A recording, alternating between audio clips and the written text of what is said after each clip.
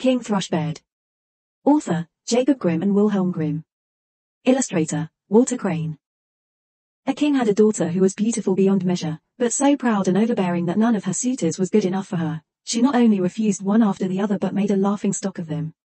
Once the king appointed a great feast and bade all the marriageable men to it from far and near. And they were all put in rows, according to their rank and station. First came the kings, then the princes, the dukes, the earls, the barons, and lastly the noblemen. The princess was led in front of the rows, but she had a mocking epithet for each. One was too fat, what a tub, said she. Another too tall, long and lean is ill to be seen, said she. A third too short, fat and short, not fit to court, said she. A fourth was too pale, a regular death's head, a fifth too red-faced, a gamecock, she called him. The sixth was not well made enough, greenwood ill-dried, cried she. So everyone had something against him, and she made especially merry over a good king who was very tall, and whose chin had grown a little peaked. Only look, cried she, laughing, he has a chin like a thrush's beak. And from that time they called him King THRUSHBEARD. But the old king, when he saw that his daughter mocked everyone, and scorned all the assembled suitors, swore in his anger that she should have the first beggar that came to the door for a husband. A few days afterwards came a travelling ballad singer and sang under the window in hopes of a small alms. When the king heard of it, he said that he must come in. And so the ballad singer entered in his dirty tattered garments, and sang before the king and his daughter. When he had done, he asked for a small reward. But the king said, "Thy song has so well pleased me, that I will give thee my daughter to wife." The princess was horrified, but the king said, "I took an oath to give you to the first beggar that came, and so it must be done." There was no remedy. The priest was fetched, and she had to be married to the ballad singer out of hand. When all was done, the king said, "Now, as you are a beggar wife, you can stay no longer in my castle, so off with you and your husband." The beggar man led her away, and she was obliged to go forth with him on foot. On the way, they came to a great wood, and she asked, "Oh, whose is this forest, so thick and so fine?" He answered, "It is King THRUSHBEARD's, and might have been thine." And she cried, "Oh, I was a silly young thing, I'm afeard, would I had taken that good King THRUSHBEARD." Then they passed through a meadow, and she asked, "Oh, whose is this meadow, so green and so fine?" He answered, "It is King THRUSHBEARD's, and might have been thine." And she cried, "I was a silly young thing, I'm afeard, would I had taken that good King THRUSHBEARD." Then they passed through a great town, and she asked, "Whose is this city, so great and so fine?" He answered, "Oh, it is King THRUSHBEARD's, and might have been thine."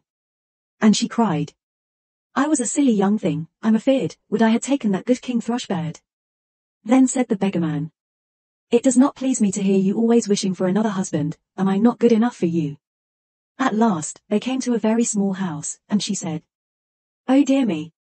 What poor little house do I see? And whose, I would know, may the wretched hole be?" The man answered, "That is my house and thine, where we must live together." She had to stoop before she could go in at the door. "Where are the servants?" asked the king's daughter. "What servants?" answered the beggar man, "what you want to have done you must do yourself. Make a fire quick, put on water, and cook me some food, I am very tired." But the king's daughter understood nothing about fire-making and cooking, and the beggar man had to lend a hand himself to manage it at all. And when they had eaten their poor fare, they went to bed, but the man called up his wife very early in the morning, to clean the house. For a few days, they lived in this indifferent manner, until they came to the end of their store. "Wife," said the man, "this will not do, stopping here and earning nothing, you must make baskets." So he went out and cut willows, and brought them home, and she began to weave them, but the hard twigs wounded her tender hands. "I see this will not do," said the man, "you had better try spinning." So she sat her down and tried to spin, but the harsh thread cut her soft fingers so that the blood flowed. "Look now," said the man, "you are no good at any sort of work, I made a bad bargain when I took you. I must see what I can do to make a trade of pots and earthen vessels, you can sit in the market and offer them for sale." "Oh dear," thought she, "suppose while I am selling in the market people belonging to my father's kingdom should see me, how they would mock at me." But there was no help for it, she had to submit, or else die of hunger. On the first day, all went well, the people bought her wares eagerly, because she was so beautiful and gave her whatever she asked, and some of them gave her the money and left the pots after all behind them. And they lived on these earnings as long as they lasted, and then the man bought several new pots. So she seated herself in a corner of the market and stood the wares before her for sale.